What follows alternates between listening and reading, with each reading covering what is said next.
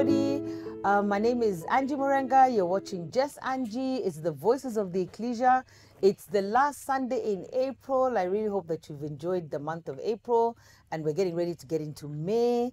And I'm doing an amazing sermon series with Pastor Nyamu from Mavuno Ruaka, and it's just so exciting. And she brought us a really good message about the Holy Spirit. And then today, I just feel that we should continue the conversation about prayer. Okay. So in Matthew 6, from verse 8, it says, "And when you pray, do not be like the hypocrites, for they love to pray standing in the synagogue and on the street corners to be seen by others." So the whole idea is to be seen, when you're praying. Truly, I tell you, they have received their reward in full. But when you pray, go into your room, close the door, and pray to your Father who is unseen. Then your Father who sees what is done in secret will reward you. And when you pray, do not keep on babbling like pagans, for they think they will be heard because of their many words. Do not be like them, for your Father knows what you need before you ask him. And then this then is how you should pray. Our Father in heaven, hallowed be thy name. Your kingdom come, your will be done on earth as it is in heaven. And give us today our daily bread, and forgive us our debts, and we also have forgiven our debtors, and lead us not into temptation, but deliver us from the evil one. And for if you forgive other people when they sin against you, your heavenly Father will forgive yourself. But if you do not forgive others their sins, your Father will not forgive you. That's up to verse 14. So do you want to weigh in? Yeah, this is fascinating that people have been praying loudly to be seen for a very long time, like for a very long time. And I like that Jesus addressed it. He said, do not be like the hypocrites, for they love to pray standing in the synagogues. I'm just trying to think, what's like the modern version of that? It's when we go to church and you've not prayed the entire week.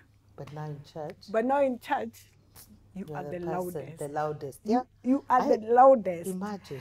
And for me, the fact that Jesus calls us to pray in a secret place. Just my version says, when you have shut your door, pray to your Father who's in the secret place, and your Father who sees in secret will reward you openly. There is secret victory before there is public victory. Yeah, and so I find that so fascinating, because prayer is just one of those things that we should all pray. But how do I know that you've been praying when Jesus is asking us, pray in private? Pray in private. And then I think that's important, because then people will say, what about corporate prayer? But I think what you said is the truth. When you come to pray corporately, you should have prayed privately. It's true. Yeah. You should have prayed in the secret place. You need to be growing the secret place. Then you come now, because there's a place of corporate prayer. Yeah. But not to be the one there praying, and you have not prayed. You have not been in any secret place with God for I don't know how long, and here you are now. Showing us how you can pray. Because also I think there's a prowess in prayer. People can pray, and you can even develop a way that you pray in front of people.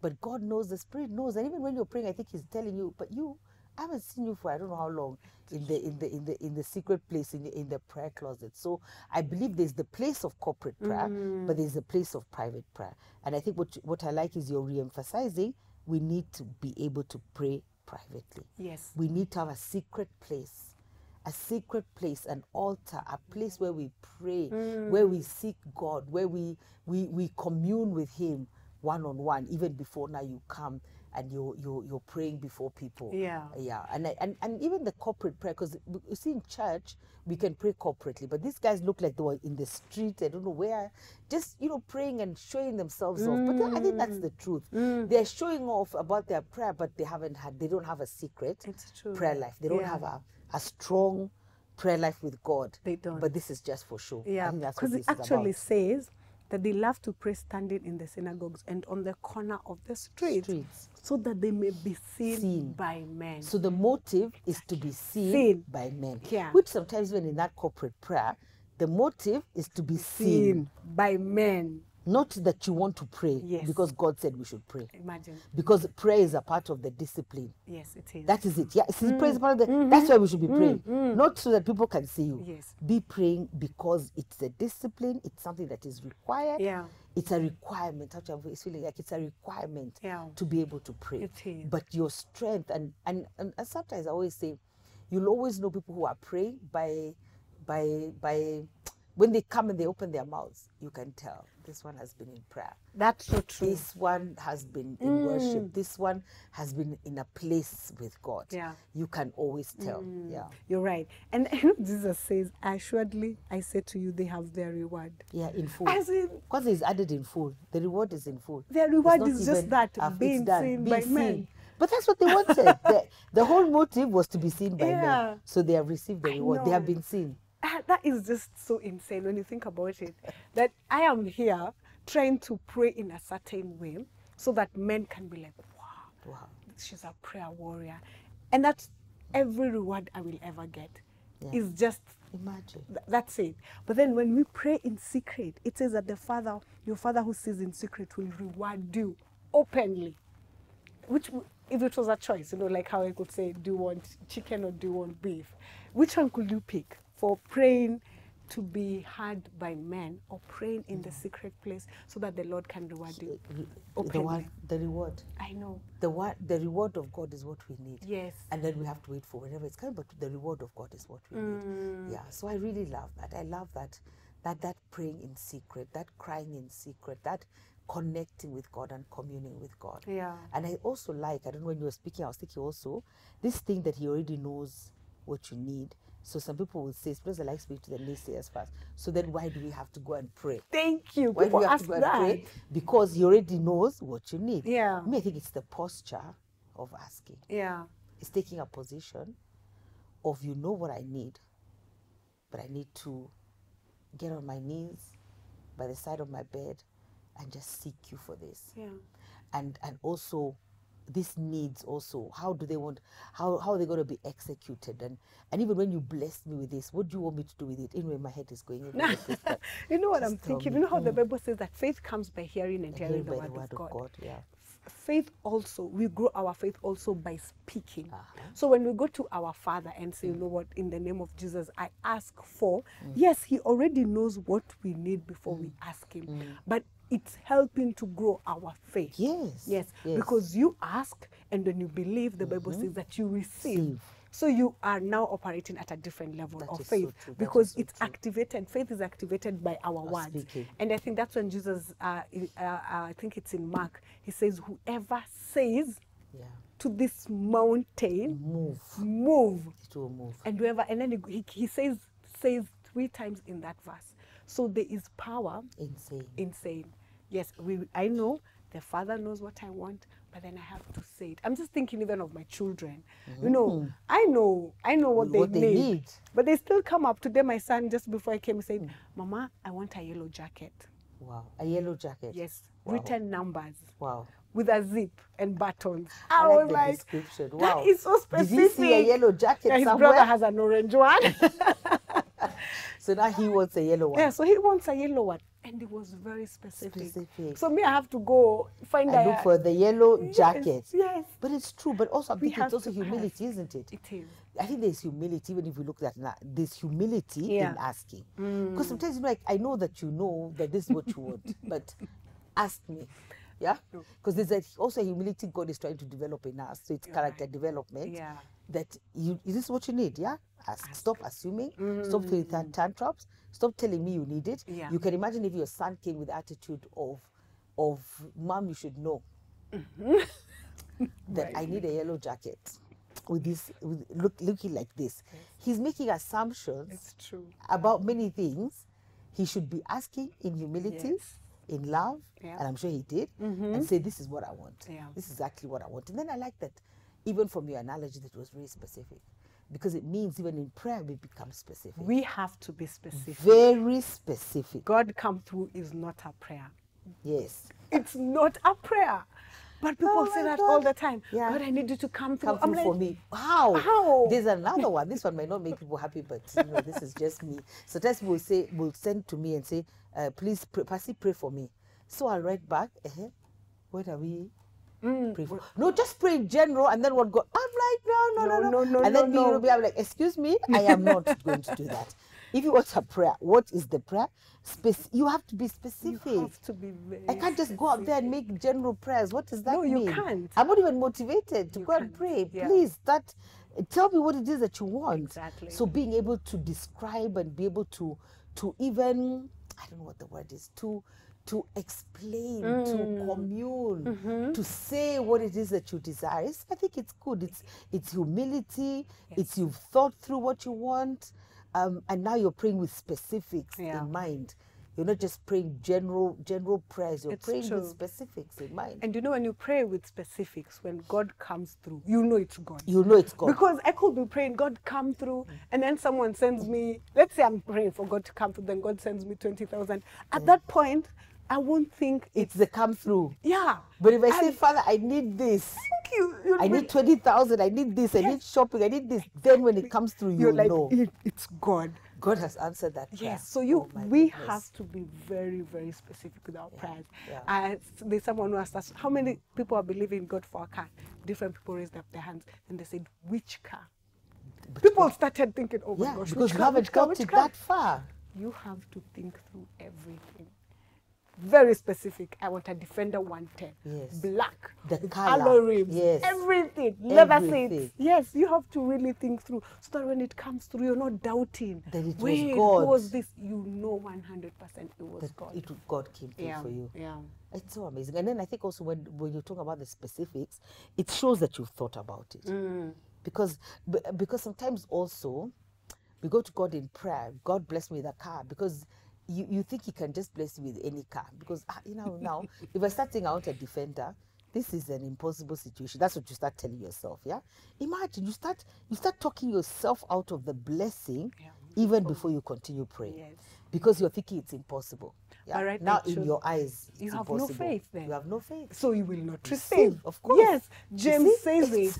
You will not receive. Because you're not going to receive because you don't believe. Yeah. You don't have faith. You have to have faith. And then also I guess you have to have reasons. Like why do you want the Defender?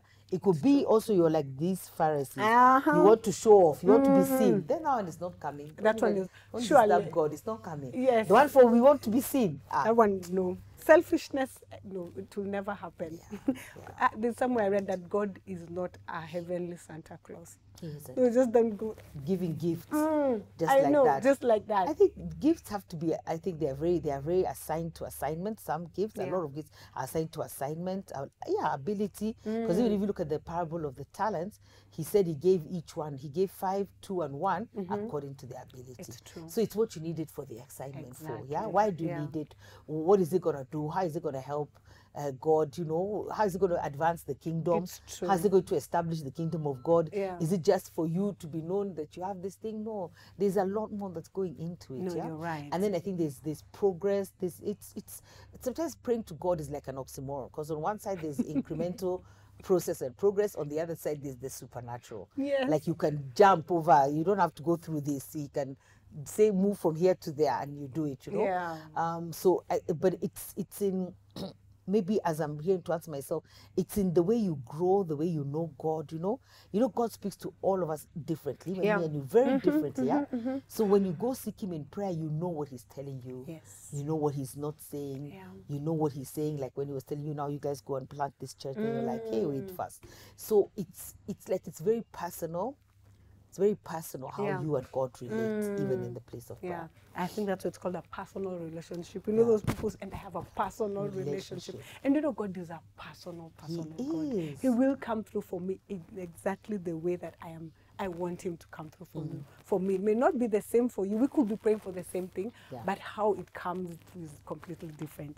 I like that Jesus actually went ahead and taught these people how to pray. Like he just decided, let me show you how you should pray. And he starts by just saying, our Father in heaven, adoration, worship. Yes. And then he says, you know what, there's also provision. Yes, provision. Your will be done on earth as it is in heaven. Yeah. Then supplication, give us this day our daily bread. And then he just goes and teaches them also how to confess. Yeah. And do not lead us into temptation, but deliver us from the evil one. I find this so fascinating. I think this starts with the disciples asking, how should we pray? Yes. Yeah. Yes. And Jesus used to pray a lot. And I think even just the disciples having that heart. You know, the disciples were like Jesus' BFFs. And then they must have looked and they were be like, watching him. This guy knows how to pray. Yeah. We don't know. Let's ask him how we ought to pray. pray. And then he just tells them, one, don't pray like this. You know, do not be like them. Hypocrites in the synagogues and on the corner, on the corner of the street. But this is how you ought to pray. And that just, I think Jesus could have. I think sometimes the way we imagine Jesus is we romanticize him. You know, he is over there. I know he ascended into heaven, but this actually shows that he was literally in their business. Can you imagine teaching someone how to pray? Yeah. Like, first, don't do this, okay? And this is not how you pray, and then this is how you pray. You need to have such an amazing relationship with that person. And that's what I love about Jesus. He was just in there. He was real. And even now, yes. Even if he's with us, he's so real. Yes. And when we step into that prayer closet, he's a real God. And he will teach us. Yes, he will teach you. And even I love when he says, teach us your ways. I love that. That, you know, even if you don't know, you go ask him. Yeah. And I like the fact that I think it's one disciple who asked, but then he taught everybody how to pray. Yeah. And I also like that there's an emphasis on forgiveness. I love it. I love that there's such an emphasis on forgiveness because he says, give us today our daily bread and forgive us our debts as we have also forgiven our debtors. But then verse 14 says, for if you forgive other people when they sin against you, your heavenly Father will also forgive you. You know? So there's so much also forgiveness in this. And I'm just thinking as we come to a close, I'm just thinking, you know, Pastor Nyamu, can you imagine? I think, like, because you brought up a point, I think they were watching Jesus. Just as you can watch people and see the results in their lives. And then now the whole prayer thing becomes real. Yeah. Because you can see that people pray and then they get the results that they are required. So I think they were watching Jesus. And they were like, this man, there's something about him. Is it a peace? Is it the way is it authority? Is it the way he says things? Is it the way that he spends his time, you know, drawing away, praying before assignments? And then they see the results. He feeds people, miracles take place, he heals people. So I think this is what, after watching him, because I'm not sure how long they had watched him, but they were like, this. What the secret of this man is prayer. That's true. I believe so too. They said they observed the secret of this man's life is prayer. And so they stepped into that prayer. No, you're right. And I think forgiveness is a big one, because forgiveness can actually keep you from praying. And forgiveness. Of course. Yeah. How will you pray? You have so much bitterness harbored in your heart. You can't. And you cannot see yourself. Because you know, me, I think why I forgive is because I see myself. I see myself, I see my situations, I see where I've messed up. So I'm like, if I cannot forgive or be forgiven, it's gonna be a whole mess. So let me just forgive freely. And I'll see myself, I'll see clearly when I was in a situation like this, or you know, and it will make me forgive people. There's a time I really was struggling with forgiveness, especially with my close family. You know, family drama. All families have drama. And then I think it was at Mavono downtown, Pastor Faith was preaching, and she said, if you do not forgive, it stops your prayers from being answered. I was like, hold on. All the prayers I've been making, just because I have not forgiven. Because I've not forgiven. And these people, they actually do not need to be forgiven. But, I mean, now they're even causing more drama. Yes. On top of being dramaful, now they want to interfere with my answered prayers. Like, no, we never. But then I was like, let me just forgive them. We'll move on. Because I need my prayers answered. Every prayer I've made. But then I was so confused. That thing just completely shattered my brain. I was like, hold up, what are you saying? That because I haven't forgiven so and so, my prayers will go unanswered. Why? Why could I do that to myself? What's the point of going to your secret place and then not forgiving? And forgiving is mentioned twice. Nothing else is mentioned twice here. Yes. Forgiveness is mentioned twice. This means it is serious. It is serious. And then it can hold you back. Yes. And you can't allow it. Already they've messed you up. Whoever the dramaful people are. Thank you. Then on top of they stand between you and your prayers. No, Please no. forgive everyone, let go, put the things down, say, Lord, let's go this way. So it's very, very important. It's very important for Yeah. people to forgive and to even say it. Say, I forgive so and so. Yeah, I forgive so and so. yeah. I think, and so if you're out there and you're struggling with forgiveness, forgive. Say the words, I forgive so and just leave it with God. Yeah. And then I think my concluding remark will be that it says, Our Father who art in heaven, hallowed be thy name. So the aspect of adoring God, Yes. you know, Yeah. coming before him in adoration and saying, this is God. Putting him, I think Kaji says, put him in your rightful place. Yes. Like, this is God, yeah? This is God. Yes, we can talk, we can engage one-on-one, and he's allowed that to happen, but first put him in his place. Yes. First worship and adore him. First realize who it is that you're talking to. It's Even your true. son Yeah. demonstrated that. You're not God, but he came and he said, Mommy, this is what, you say it in a nice way. I Mommy, this is love what I it. want, Yeah. you know? This is what I want. But he's not demanding, he's not coming with an attitude, he's not, there's a way that he's projecting himself. I'm sure he came very, I wonder whether he had thought about it all night, but then he thought, this is what I need, and I'm going to take it to my mom, you know? And that's what we should be like as well, but not coming with accusations and not understanding who God is. Yeah, we have to understand that he is God. Yeah. And that's why it says, I always find it an oxymoron that it says the beginning of wisdom is the fear of the Lord, but then again it tells us do not fear.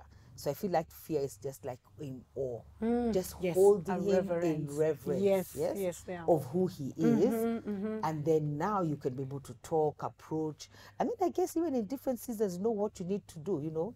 When is it time to be playful? When is it time to be serious? When is it time to joke, you know, as you grow and you learn about God. Yeah. But I think when you have an understanding of who God is, then it informs everything else. Yes. It informs the confession, it informs supplication, it informs thanksgiving, because you're coming from a place of knowing who he is, understanding it. And so even when you ask things, when you're confessing your sin, you're like, he saved me from wrath. You know, I could be burning in hell, but he saved me because of his love.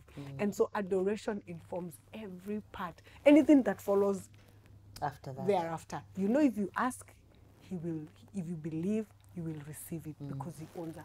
Like he's the most powerful being on earth. But also thanksgiving, you understand just this breath in our lungs, the song, then you understand it's his breath. It's him who has given you breath, the ability to be alive. Yeah. Every morning that you wake up, it's a miracle to be awake. And to be healthy and to be whole, That's true. So that's the posture of adoration, the posture of thanksgiving, and then of course the confession, and then the supplication. Yeah. So I hope you've really enjoyed that. I know I have. I've really enjoyed the conversation around prayer and the conversation about the Holy Spirit. And thank you so much for coming and sharing with us. And we are looking forward to see how God works in Mavuno Ruaka, because I know he's working. And he's going to do great and mighty things. Thaving you so much. Thank you so much. Thank you for having me. You're very welcome. It's been amazing. I'm so grateful. Yeah, that this you is came. a great honor. Thank you. Yeah. Thank you so much. Thank you that you also honored us and responded to our invitation. All right. Yeah. God bless you guys. Happy Sunday. It's going to be May soon.